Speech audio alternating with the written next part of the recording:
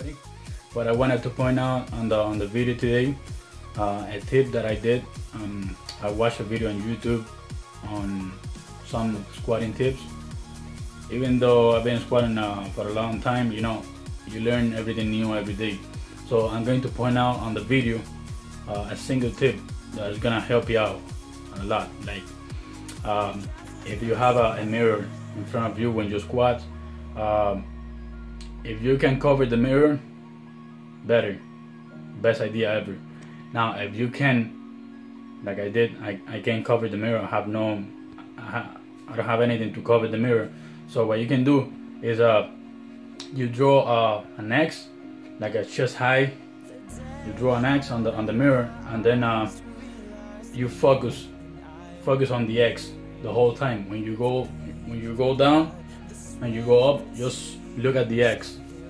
Okay, so that way your body is not you're not looking at your squat and your feet and your depth and everything. So you just I don't know, like you can, it feels different. It feels different. Like you can actually feel the better squat. Like your quads working better. Like everything. It feels amazing, good, and a lot different. And I don't know.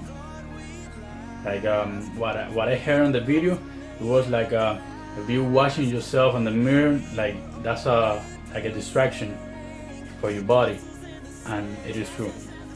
It is true, and I'm gonna start doing that today. Well, I already did, but it's a good tip for anyone out there like squatting. You know, I got a lot of friends, power lifters. I don't know, maybe they already know, or they know another tip. I don't know, but if you don't know, like you can start doing that. It feels good, you know. So, all right, that's it.